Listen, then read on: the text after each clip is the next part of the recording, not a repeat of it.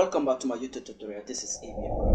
Yes, on this particular tutorial we are just going to show some tech tips on this. We are going to learn how to check placement, BECE placement, and then so on this particular distance we are just going to learn how to check the BECE placement. We get that. So let's just go to our browser. So first of all, there is my YouTube channel, and I wish every one of you to subscribe before watching this particular video, and I'm going to show you more of tech tips in this particular distance. I have photography tips in my YouTube channel. I have retouching tutorials too, and I have tech tips too, which is here, and then I have Microsoft Word tutorials too, and then a whole lot of them is the Photoshop. Everything is there, so you have to subscribe to my YouTube channel before we go to that. First of all, what we need to do is to go to the placement checker portal, that is GS, and then we are just going to say placement. Just anytime you type placement in the Google Chrome or any distance, you'll see that thing will come, placement portal. So you click on that. So when you click on that, you wait for it to appear, and that is the portal for the placement checking. That's CSSPS homepage, and then you can see something over here too, which is what placement checker.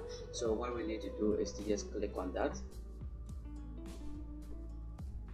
So that is the placement checker, and you will see that is the landing page for that particular placement checker. So first of all, what you need to do over here is to enter the index number, and then here you put the what is the name, the e-voucher, and over here you put the pin. So you have to buy the pin. You can buy the pin from post office, any post office around the country, and then you can also get it from the different vendors.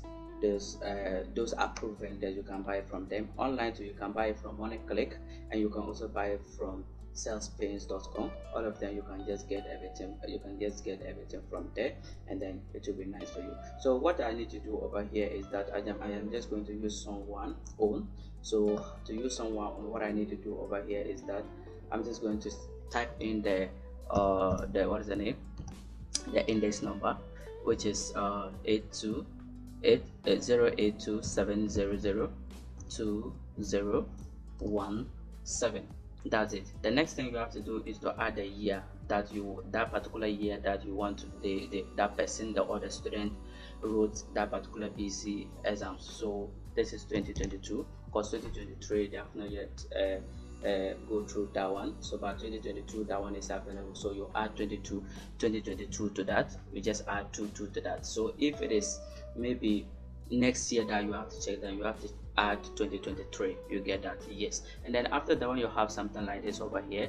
The next thing that you have to do is to put in the code here, the e-voucher code that you buy from post office or any of them. And the next thing you have to do is to put this one too over here, and that ends the problem. So let's just put in this code over here, and then we'll put the pin code over here just like that. However, what we need to do over here is that I have the code in my desktop just like that, and then I'm just going to copy the code over here, which is this, and then I'm just going to paste it over here just like that.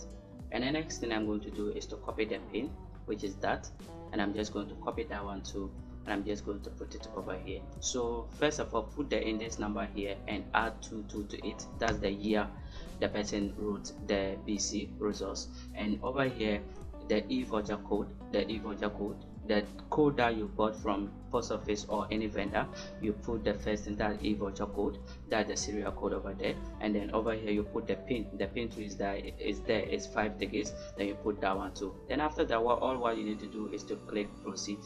Then when you click proceed, where you have to stop, you have to follow it for a little bit before it comes. So there is the placement of the person, placement results summary, and then this is the name, Imuro Abdul Muxin, and school place, Pongtamal Senior High School. So that is where the person has placed it, which is his third choice, and that's nice. So the next thing that you have to do is to print the thing for the person. So you just have to click print placement slip. So first of all, you have to print the placement slip, and then you go over and print the enrollment form too. So that is what you have over there. So you just have for me, I don't have a printer, so I'm just going to save it just like that.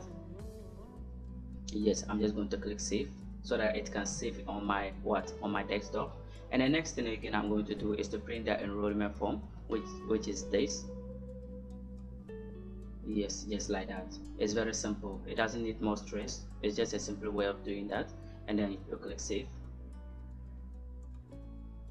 Yes, so let's just wait for you to do what, to save on my desktop. And that's the what we have to do again. That's it, and that ends the problem. So you have just finished checking the placement of that person like that. The next thing you have to do is to log out, and this particular this particular code can only use 5 times. 1 2 3 4 5. After 5 times, that particular code is just going to be to expire. So you can only use one index number for one e-voucher card, card.